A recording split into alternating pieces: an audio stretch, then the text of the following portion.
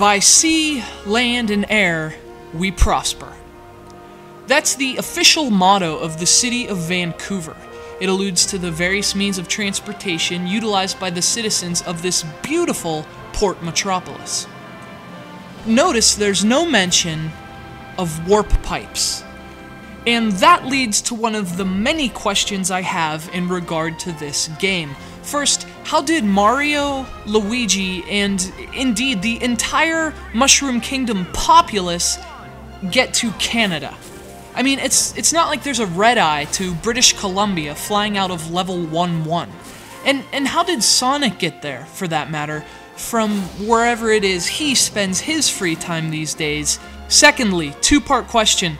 Who let Donkey Kong, Bowser, and Dr. Eggman, three gentlemen with criminal histories including but not limited to offenses such as kidnapping, extortion, and war crimes, compete in the Winter Olympics? Isn't there like a committee or something? But lastly, and perhaps most importantly, who expects us to believe Mario and Sonic would be interested in burying a hatchet anywhere except each other's backs? Come on, remember SEGA does what Nintendo don't? These two mascots were the nucleus of perhaps the fiercest console war the gaming world has ever seen. And I highly doubt time has healed those wounds enough for them to just... I mean, look at that. They just high-fived. This is ludicrous. We buy into a lot of nonsense as gamers. But come on, Mario and Sonic do not high-five. This game is clearly some kind of propaganda created to make us think the war is over. Anyway, this is Mario and Sonic at the Olympic Winter Games. And this game obviously has a lot of explaining to do.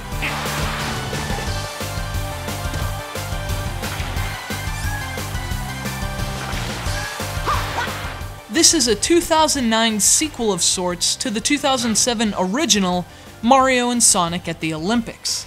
And like its summary predecessor, Mario and Sonic at the Winter Olympics is a collection of minigames based on real-life Olympic events.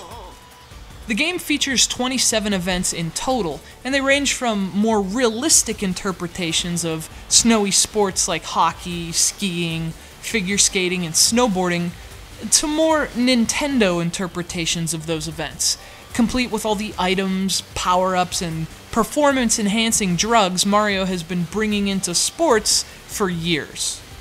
And that's great because these so-called dream events are, in most cases, much more fun and entertaining than their feet-to-the-ground counterparts.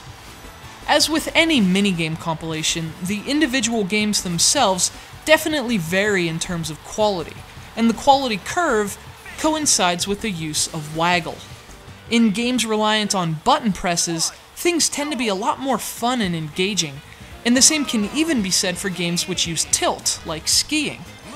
Hockey wasn't bad either, although it does feel like it should have been way better, and some of the other games are fairly solid too. Even curling. But then there's other events like the snowboarding halfpipe, which you literally control by shaking and twisting the Wii remote like an idiot.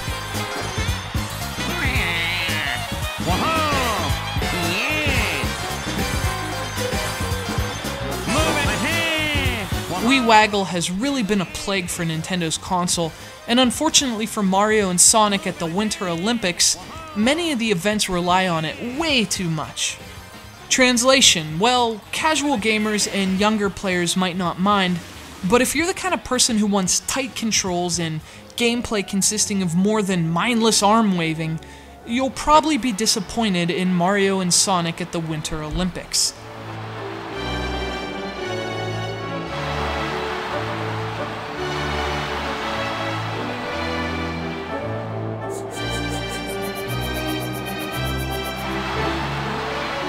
One of the nice things about the game is that you earn money by competing in the events, and you can spend that cash at a picturesque Canadian winter village on things like stickers for your gear and new winter sports apparel for your Mii. It's a nice touch, if a bit cosmetic, but really I think it's endlessly entertaining to dress up my Mii in pink snow pants. Honestly, the biggest problems with this game deal with concept, not execution. Mario and Sonic at the Winter Olympics is pretty well done, it's just not thought out as well. Although it does exactly what it sets out to do, and that's give kids and casuals a waggly compilation with familiar faces, and it does it very well. Indeed, it's perhaps one of the most polished and well-executed generic games you'll play on your Wii.